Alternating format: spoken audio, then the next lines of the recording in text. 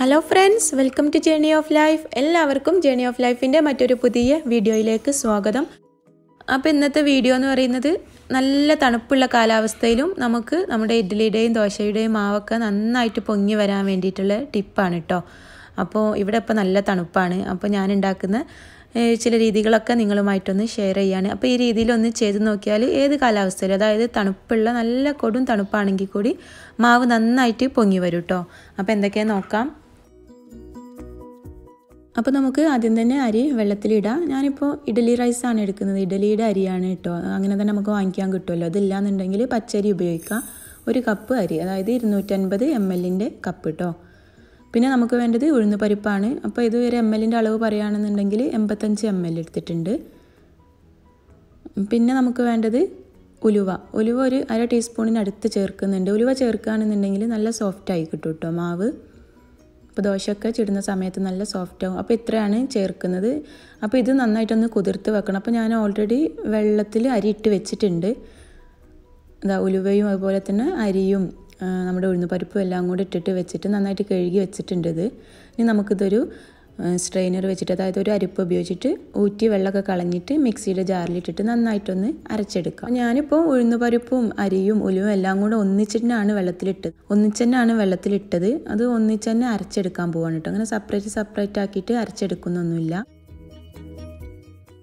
അപ്പോൾ അരി ജാറിലേക്ക് ഇട്ടതിന് ശേഷം നമുക്ക് ആവശ്യത്തിന് ചോറും കൂടെ ഇട്ട് കൊടുക്കാം. അപ്പോൾ നമ്മൾ ഉഴുന്നിട്ട ആ ഒരു സെയിം അളവിൽ തന്നെയാണ് ഞാൻ ചോറും കൂടെ ആഡ് ചെയ്ത് കൊടുക്കുന്നത് കേട്ടോ.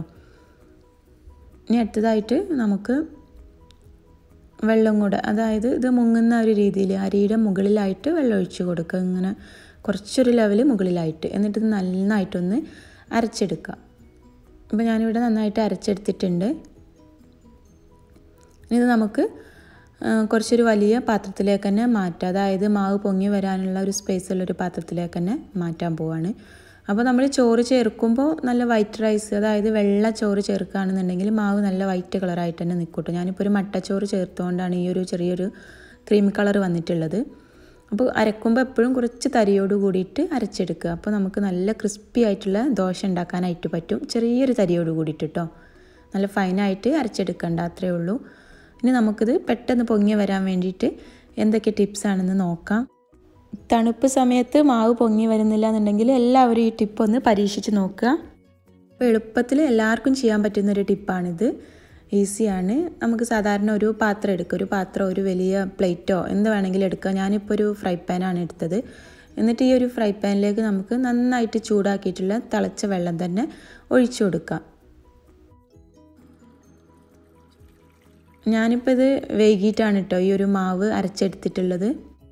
അപ്പോൾ വെള്ളം കൂടെ ഒഴിച്ചിട്ട് നമുക്ക് ഒരു സ്റ്റീലിൻ്റെ, അതല്ലാന്നുണ്ടെങ്കിൽ അലുമിനിയത്തിൻ്റെ ഒക്കെ അടപ്പ് വെച്ചിട്ട് ഒരു മൂടി വെച്ചിട്ട് ഇത് മൂടട്ടോ. അപ്പോൾ അലുമിനിയം സ്റ്റീലൊക്കെ ഉപയോഗിക്കുകയാണെങ്കിൽ പെട്ടെന്ന് ചൂട് മുകളിലേക്ക് വരുമല്ലോ, ഇത് നന്നായിട്ട് ചൂടാകും. അപ്പോൾ സാധാരണ മറ്റു പാത്രത്തിനേക്കാളൊക്കെ ചൂടാവുമല്ലോ.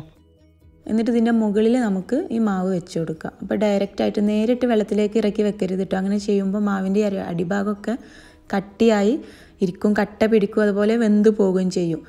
അപ്പോൾ ഈ ഒരു രീതിയിൽ നമുക്ക് മാവ് നന്നായിട്ട് പൊങ്ങി വരും കേട്ടോ. നല്ല തണുപ്പുള്ള കാലാവസ്ഥയിലും ഇതുപോലെ ചെയ്യുകയാണെന്നുണ്ടെങ്കിൽ നമുക്ക് പിറ്റേന്ന് രാവിലെ ആകുമ്പോൾ നന്നായിട്ട് തന്നെ മാവ് പൊങ്ങി വരും.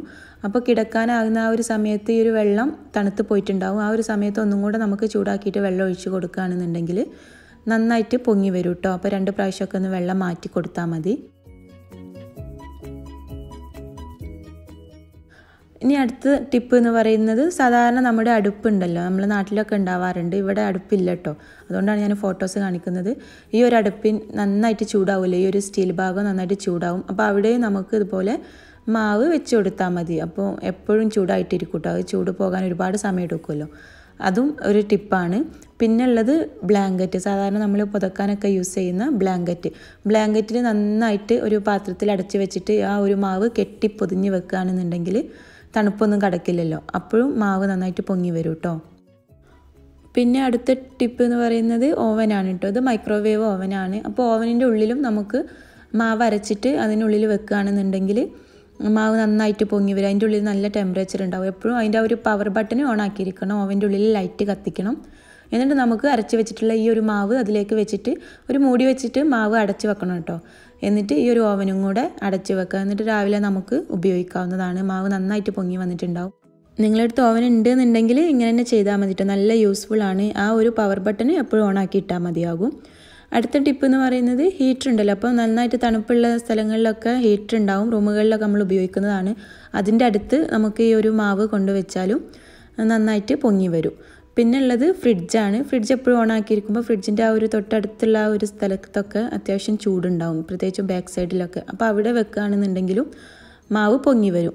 പിന്നെ അടുത്ത ടിപ്പ് എന്ന് പറയുന്നത് നമ്മുടെ ബാലൻസ് വന്നിട്ടുള്ള, അതായത് നമ്മൾ ദോശയൊക്കെ ചുട്ടിട്ട് ഇഡ്ഡലി ദോശയൊക്കെ ഉണ്ടാക്കിയിട്ട് ബാക്കി വരുന്ന മാവ് നമ്മൾ ഫ്രിഡ്ജിൽ സൂക്ഷിക്കാറില്ലേ, ആ ഒരു മാവ് 2 ടേബിൾ സ്പൂണോളം നമ്മൾ അരക്കുന്ന ആ ഒരു അരിയിലേക്ക് ഇട്ടിട്ട് നന്നായിട്ട് അരച്ചെടുക്കുകയാണെന്നുണ്ടെങ്കിലും മാവ് വളരെ പെട്ടെന്ന് പൊങ്ങി വരും. അതായത് 4-5 മണിക്കൂറിൻ്റെ ഉള്ളിൽ തന്നെ ഇത് പൊങ്ങി വരും കേട്ടോ. അപ്പോൾ ഞാൻ ഇങ്ങനെ ചേർത്തിട്ടുള്ള ഒരു വീഡിയോ അപ്ലോഡ് ചെയ്തിട്ടുണ്ട്.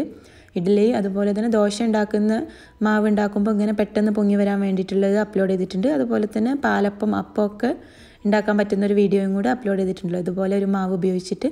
അപ്പോൾ അത് കാണാത്തവരുണ്ടെങ്കിൽ അതൊക്കെ കാണുക. അപ്പോൾ നിങ്ങളടുത്ത് ബാലൻസ് വന്ന മാവ് ഉണ്ടെന്നുണ്ടെങ്കിൽ ഇതിൽ നിന്നും 2 ടേബിൾ സ്പൂൺ ഒഴിച്ചിട്ട് അരച്ചെടുത്താൽ വളരെ പെട്ടെന്ന് പൊങ്ങി വരും കേട്ടോ.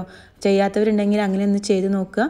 അപ്പോൾ മറ്റേ മെത്തേഡൊക്കെ നമുക്ക് ഇതുപോലെ ബാലൻസ് ബാക്കി വന്ന മാവില്ലാത്തവർക്ക് ചെയ്യാവുന്നതാണ് കേട്ടോ. മാവ് ഉണ്ടെന്നുണ്ടെങ്കിൽ ഈ രീതിയിൽ ചെയ്താലും പെട്ടെന്ന് പൊങ്ങി വരും. ഞാനിപ്പോൾ ഈ ഒരു മാവ് ചേർത്തിട്ട് അരച്ചിട്ടില്ല. അപ്പോൾ ഈ ഒരു മാവില്ല എന്നുണ്ടെങ്കിൽ കൂടി നമുക്ക് മറ്റ് മുമ്പ് പറഞ്ഞ ടിപ്സൊക്കെ ഉപയോഗിച്ചിട്ടും നല്ല രീതിയിൽ തന്നെ ദോശമാവ് ഇഡ്ഡലി മാവൊക്കെ ഉണ്ടാക്കാം.